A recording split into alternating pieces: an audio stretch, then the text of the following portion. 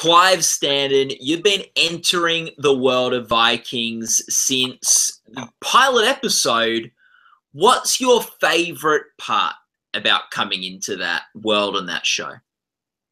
I think what's incredible about the show is we were able to push the envelope so far. I mean, this is the first time this culture and race of people have been, portrayed on screen in a discursive way. It's been incredible to be able to actually kind of play characters that have, for many years on screen and in the media have been portrayed as the hired help, the kind of the devils who came from the tree and raped and pillaged and murdered everything in their path. But in not too dissimilar to the Sopranos, they've kind of taken one of these characters and put them right at the center of the story as almost a heroic character, and then set it all around his family and seen it from his point of view. So we're looking at the history from the inside out, which has been fantastic. And it's History Channel's first scripted show as well, so they gave us free rein to kind of just create and hopefully make something original to put them on the map. So I feel truly blessed to have been part of it, really. Can you think of a moment that sort of typifies that pushing of the envelope?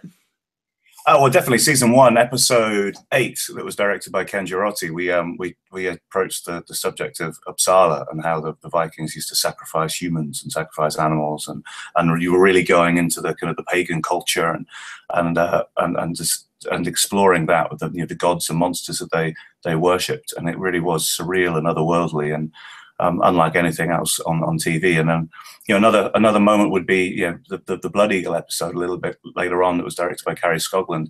What I loved about that is some of the things the Vikings did were brutal, and there's no shying away from that.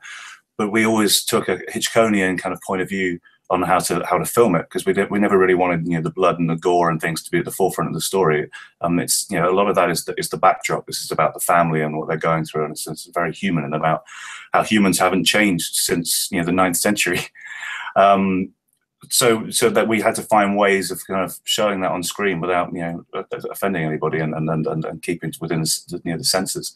And I was very proud of that episode, because people still come up to me now and say, that episode's so hard to watch. It's really graphic, and it's really not.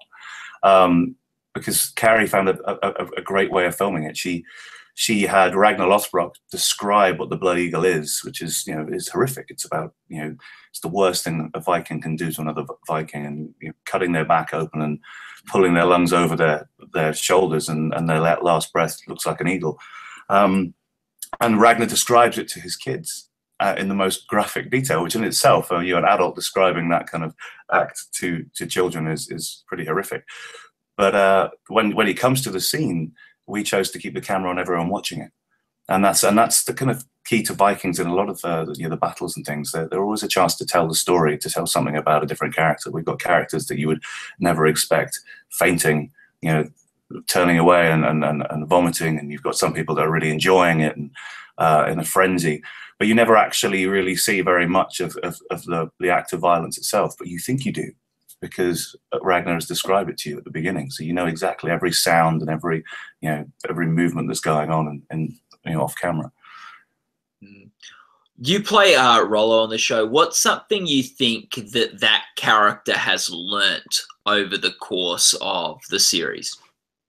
Well, he's learning all the time, and that's what I love about the character. I feel like it was originally written for a 50-year-old actor. The one artistic license we take within the history of the show is that Ragnar and Rollo weren't brothers in history. They lived almost 100 years apart. But for the dramatic license, they're the two of the most famous characters in Viking history. So to put them together in The Brother and to be able to show those two stories in the same age, it was just a no-brainer.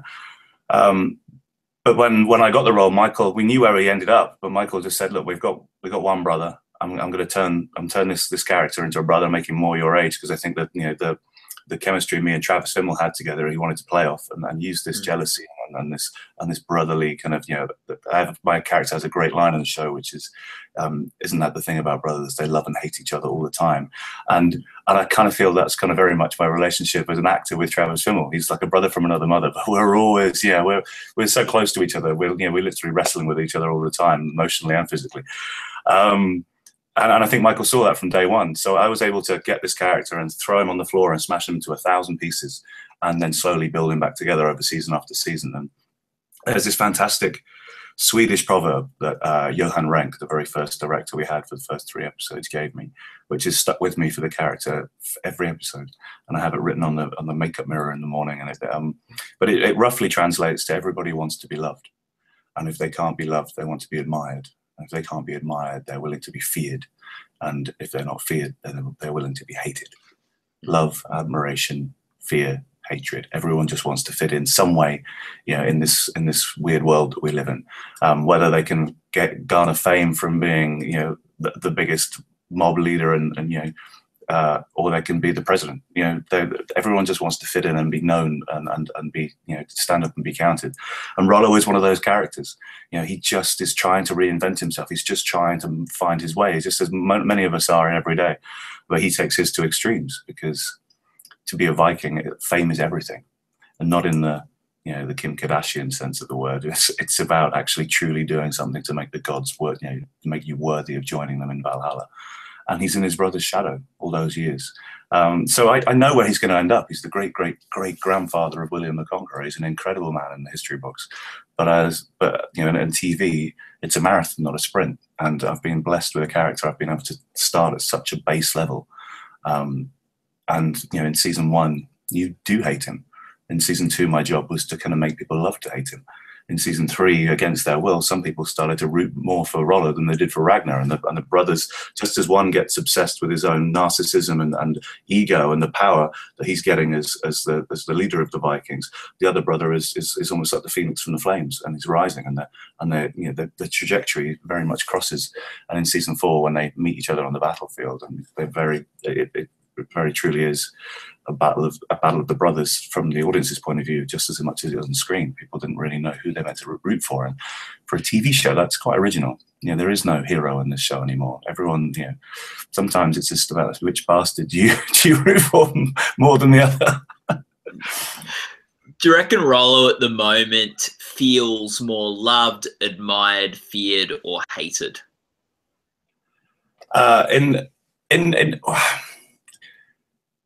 I think he's found his people in season 4. There's the religious conflicts, but he never really fitted in Kattegat. He was always in his brother's shadow, and I think now by leaving Kattegat and the Vikings and joining Francia, and he's finally found that the King of France is that father figure he's never had, someone that actually believes in him, and I think Rollo is one of those people that if you believe in him, he can fly. You'll run with it. But he's always been pushed down, especially by Ragnar and his father, even Lagertha.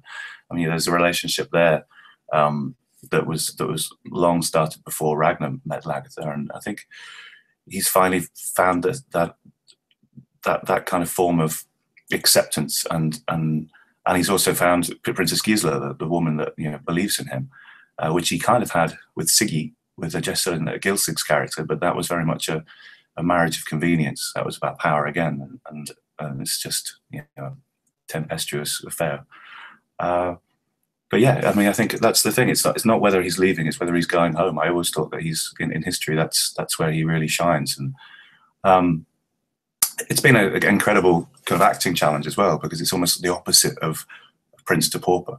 You've got this guy, this Neanderthal, who's as a pagan beast from the fields, and he's now learning the etiquette, the fashion, the religion. It's a massive uphill struggle to get the Frankish people on his side. Also with the impending invasion from his brother, there is no going back anymore. His brother knows that he's betrayed him. They're coming not only to take Paris, but this is a personal thing for Ragnar. He wants to kill his brother. Rollo never wanted to kill Ragnar. Rollo just wants to be accepted. He wants to fit in. He wants to find his people. And it's not that he stole Paris from Ragnar, it's that he took it first.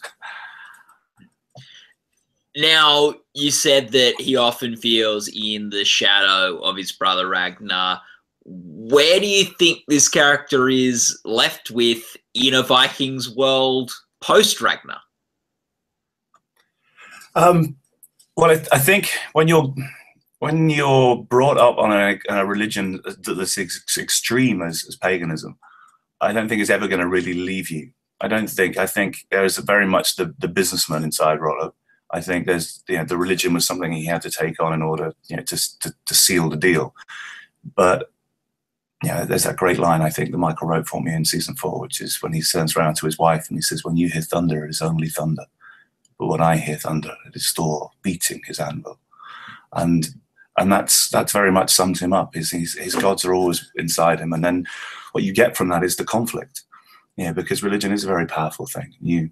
He starts to think, where is he going to end up in the afterlife? And that's where I am in season 5 now. I've been shooting some scenes in season 5, and what's been fantastic about being able to play a character like Rollo is that they've let us have the whole of the trajectory of the character to ourselves. I'm a 35-year-old actor, and I've played Rollo from the age of 30, so I'm now playing him at the age of 66 years old. With help of makeup and. But it's a fantastic character development, and he's now in the later stages of his life, the latter stage of his life, actually starting to think, about his own mortality and where he ends up. And it's a true story with the real Rollo in history. There was documentation about how, because he died of old age, he sat down and he had 100 Christians sacrificed in front of him, but at the same time sent £100 in weight of gold to the Christian churches. So this is a man hedging his bets. He's terrified of Odin, and he's terrified of God. He doesn't know where he's going to end up, so he's trying to hedge his bets as most as he can. And with the Rollo I've played in the show, he's made so many bad choices that he's now trying to be, he's being held accountable for them with his own conscience. So, it's a very, duplicitous character, but he's also very, very, he's a live wire. He's unhinged. And you said that for you, Travis, in some ways felt like a brother as well, working with him on the show. What is it like for you with him having left the show and not getting to work with him anymore on Vikings? Well, it was staged in season 4 because the brothers in the storyline took a very different path. I'm in all my scenes are set in France, in Rouen, in Paris, and Ragnar is in Kattegat and in England, and we never actually on set saw each other for a very long time. We would hang out and we would tear the script apart and talk to each other and work through it that way outside of work. But on set, I never really saw. I'd talk to him about his scenes. I'd see it on the page, but I didn't actually see his work, which was strange for us because from season 1 to 3 we were nearly in everything together. So it was very much a massive collaboration.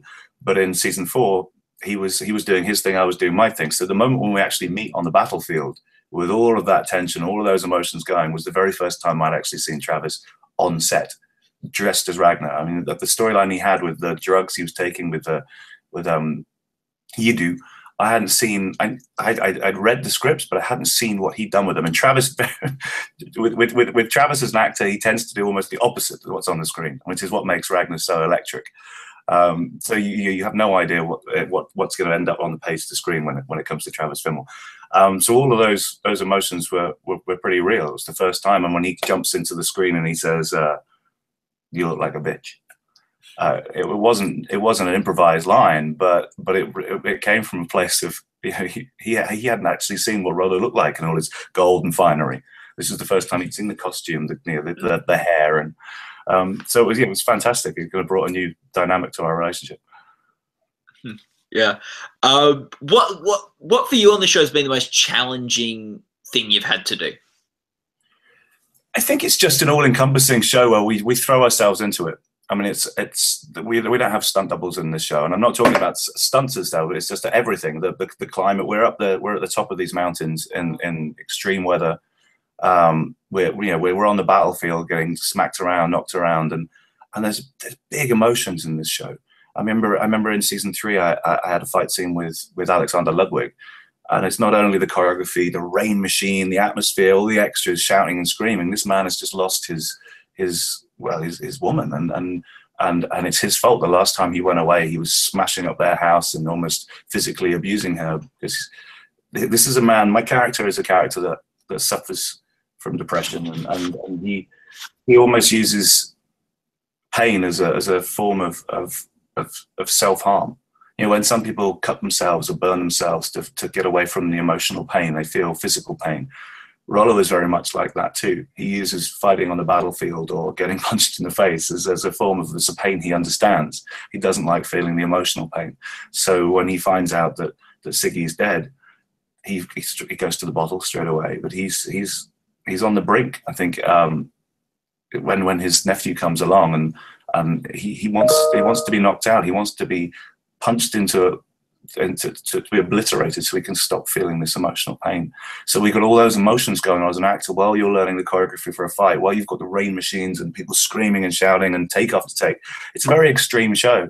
And the episode that I'm guesting in the second part of season 4, I have a scene where I get drowned.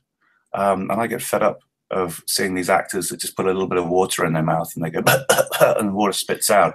I drank 9 bottles of mineral water.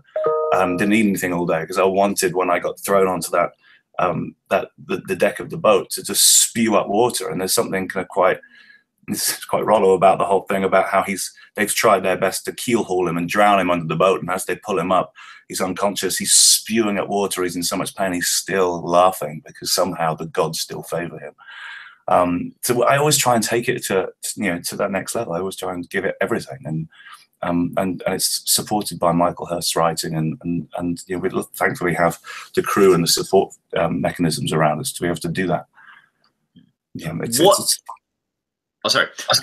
What has been the most fun thing you've gotten to do on the show, or just the most fun thing from just the set from shooting it? The most fun thing, it's been the research, really.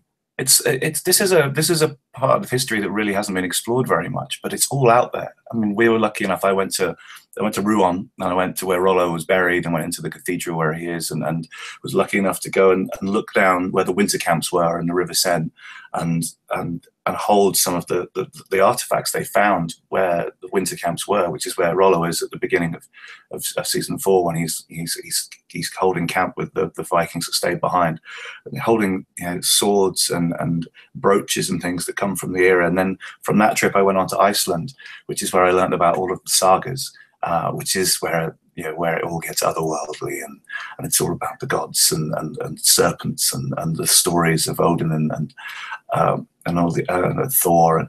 But it's incredible out there. The landscape is like nothing else. It's like being on the moon or something. And to actually go and look at the culture from the inside out, and on a show like this is what I love about being an actor. You're fortunate enough to be able to be in the presence of great historians that will sit down with you and tell you these things, tell you the stories, show you artifacts that if you were the general public, you wouldn't even be allowed to be in the room. It would be in a glass container, and fingering through books that have got the very first words from Lindisfarne, spoken about Rollo and Ragnar. And so that's what I get the buzz out of. I'm a big history geek, and to actually kind of, I'm still doing it now. And anything that comes on the television or any museum has Vikings exhibition, I'm the first there in line. And it's all encompassing. It's kind of taken over my life a little bit. I remember when I was with my family in Yorkshire, going to all the Viking museums and things like that there, which is like so much fun to like explore that world that I had never really thought about much before. Yeah. I remember as well when I was a kid though as well, I used to go up and down the length and breadth of England. We didn't have a lot of money when I was growing up, and it was always, let's go to another historical British town where there's ruins and cathedrals and monasteries. And when you're a kid, it's kind of boring. You're kind of brass rubbing and learning about another castle with another sheriff or Robin Hood or whatever it is. But when you grow up, it always stays in the back of your head. But with Vikings, I always had an opinion of the Vikings, but now that opinion, I think, is the same as many of us. It's just that this is a culture far deeper than just colonizing and raiding, and it's a rich culture, and I think that's what people have embraced in the show. It's still waters run deep. Yes. Now, your other television project is Taken that you're working on. What is it like juggling that and Vikings? Well, it's tough. I mean, one character is very selfish and the other character is completely selfless. It's great. I mean, it's nice to be able to reinvent a character. I think we've taken what we're doing is it's a modern day origin story. We've taken the character of Brian Mills, played by Liam Neeson, and thought about what he was like before he became the slightly jaded, kind of OCD, intense, retired grizzled veteran of the CIA. So it's about him on the journey, and it's nice to have a character that. I mean, I get bored by action films that are just sound and fury signifying nothing, just action and explosions and things. And my big thing about acting is that I come from a theatre background, and what I love about the theatre is when we're in the audience, the first thing that we do when the lights go down and the spotlight comes on the stage and an actor walks on stage,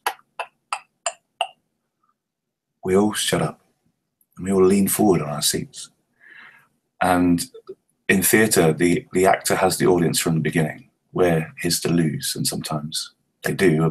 But in the cinema, when we go and see an action film, for sure, the first thing we do when the lights go down is we lean back on our chairs and we slide down and we wait to be entertained. And no amount of explosions or car chases or intense stunt sequences, the back of stunt guys' heads because the actor's not doing it himself, none of that pulls us out of our seats. Just makes us eat popcorn quicker.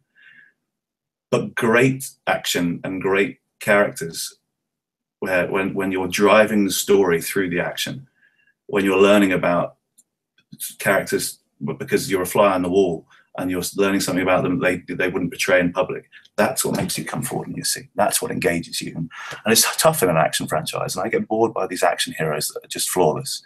I love James Bond. It's one of my favorites, but that's pure escapism for me. He's perfect in every way. He has the witty line to say to the woman and the evil villain. He's immaculately dressed. Some of these action, Ethan Hunt and Mission Impossible is all about technological gadgets and things, and it's larger than life again.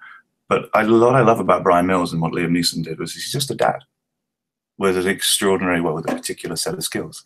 But at the heart of it, he's just a man who will do anything to get his daughter back.